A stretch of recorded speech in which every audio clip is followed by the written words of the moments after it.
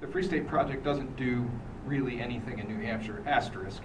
There are two events that the Free State Project runs, the Porcupine Freedom Festival and the New Hampshire Liberty Forum.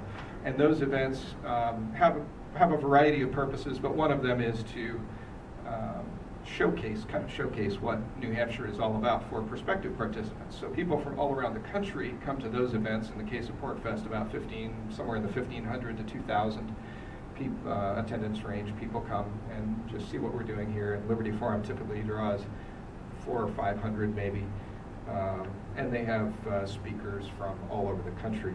So those are things the Free State Project does. But in addition to that, Free Staters do all kinds of events, big ones, little ones, etc. Businesses, many Free Staters have moved businesses to New Hampshire. Many Free Staters have started businesses in New Hampshire. It would be impossible to overview all of those, but the list is long and deep. Restaurants, food products, breweries, farms, Bitcoin and blockchain related businesses, real estate, several real estate businesses, transportation, collections, arbitration, silver, smithing, and a variety of things like that. Business development, construction, publishing, blah, blah, blah, blah, blah. So there's a whole bunch of business people here in New Hampshire. It's exhausting just to even think about it all.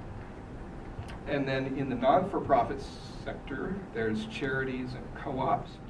And so many Free Staters are donors, contrary to maybe what some people would like to cast libertarians as sort of greedy, selfish, only self-interested people.